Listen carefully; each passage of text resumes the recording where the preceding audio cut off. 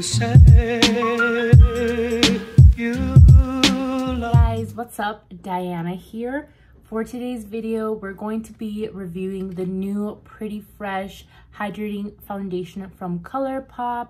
I ordered mine from the Ulta website. This does retail for $16. They do not have the full shade range at Ulta when I purchased this like a week ago, but it is going to launch on the ColourPop website with their full 42 shades. Now to start, this is oil-free, alcohol-free, fragrance-free, and it's vegan. It's supposed to have a medium buildable coverage as well as being buildable. It's also described as having a natural finish, and it's infused with coconut water and hyaluronic acid, pretty similar to their Pretty Fresh tinted moisturizer. I wasn't a huge fan of this. I will use it once in a while, but I feel like it has like a weird texture, so I don't often reach for it, but I, sometimes will. So I still have it here. Okay, and then to start off, I'm going to go ahead and prime my face with this Tatcha silk canvas. I'm gonna put it on one side of my face. No, yeah, put it on this side of my face. And I'm going to spread it on my cheeks, like half my nose, kind of pat it in. And this primer is just supposed to help with the smoothness of my skin and kind of filling up the pores on your skin.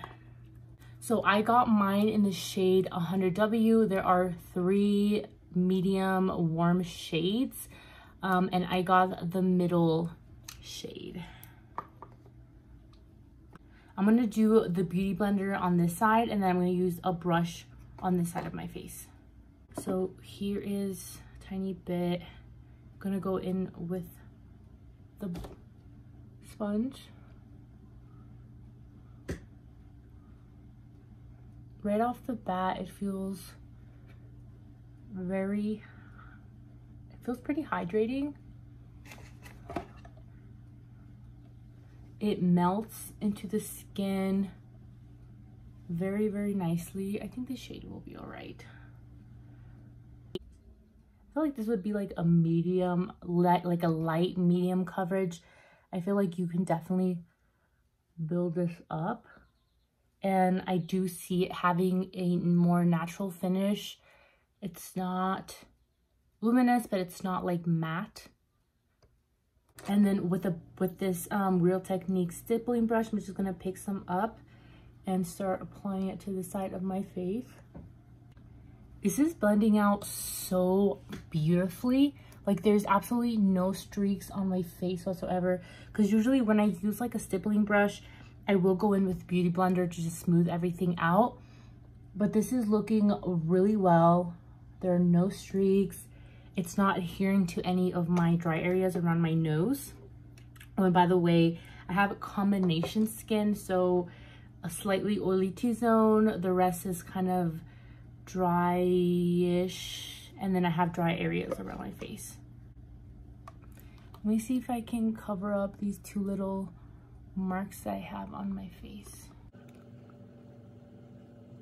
feel like it does build really nicely, but to say this is like medium to full, I can't really say. I feel like this is more of a very natural, wearable, like everyday kind of foundation.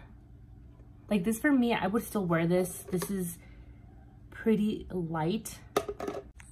Just gonna want to show you guys a little bit of close up. I'm gonna turn to the window so you guys can kind of see it in natural lighting. This is how my face is looking. It's looking very beautiful. My face feels very hydrated and it feels very lightweight on my skin as well. Okay, so I'm gonna go ahead and do the rest of my makeup and I'll check in with you guys in a second. Guys, I'm back. I finished my makeup. I'm actually stepped outside. I didn't realize you guys can hear the washing machine in my room, so I went ahead and came out here, and I also wanted to show you guys how it looked in like full natural lighting. This is how it looks like on my skin with all my makeup on. I did lightly set it under my eyes, around my nose, and a little bit on my forehead, as well as I used a Urban Decay all-nighter setting spray. And then I wanted to show you guys an outdoor swatch of the foundation. It's a beautiful, like, warm yellow toned color. I definitely am really happy with the color I chose. This is perfect for my skin. I will list some of my other foundation matches down below if you guys are interested. And then the current time is 12:25, and I will check in with you guys later today. Hey guys, what's up? I'm back. It's going to be 9 pretty soon, and so it's been about 8 hours. And look at her. I think this looks pretty freaking good. This is definitely not like super oily to me at all. Like, this is not bad at all, especially for 8 hours. There's no breaking of makeup in any part of my face. Like, the foundation is intact in every area in my face, including my nose, which is super oily right now. As you can see, it looks super smooth on both sides. There's really no difference between the side that I primed and the side that I didn't. They both look equally as good, and I only have like oil here, my nose, and a little bit of my forehead. Everywhere else is completely fine. This is normal for me, for my skin type.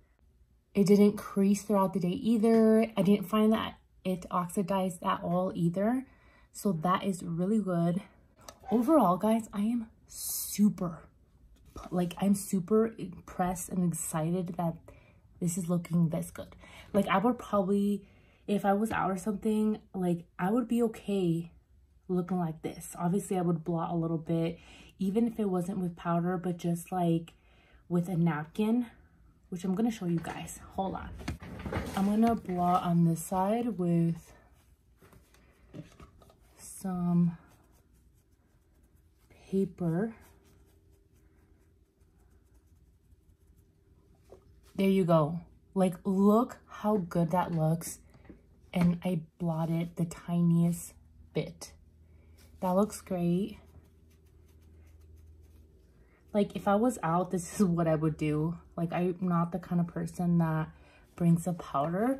But if you do bring a powder, I also kind of want to test out how it'll look if I just were to blot with some translucent powder. I'm just going to grab it on this sponge, take off the excess, and then apply here.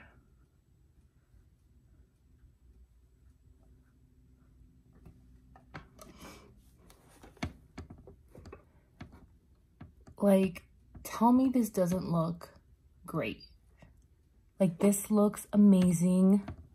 I am so impressed with this foundation, guys. Like, so impressed. You guys don't even know. I'll shut up now. I feel like I'm overhyping it. I don't know what else to say. I mean, I'm showing you guys on camera how it's looking. And this is definitely going to be a new favorite. I'm going to continue to use it. I'm sure it will continue to be as great. Definitely going to test it with some different primers. Maybe a primer that allows foundation to really stick to your face. I feel like if you get a primer that can do that, this will definitely last so much longer without getting very oily on your skin. Of course, that all depends on your skin type as well. But like for me, that I'm not super oily, but I still have tendencies to get a little bit oily on my T-zone. I think just getting like a primer that is going to really grip on this this foundation, or even maybe just like a mattifying primer on those areas. And I think I would be solid, like for like 10 plus hours for sure. Anyway, that was my first impression slash review for you guys. I hope you guys enjoy. Let me know if you guys are thinking about picking up this foundation or not. Do not forget to like, subscribe, and comment down below. Thank you for watching, and I'll see you guys again soon. Bye.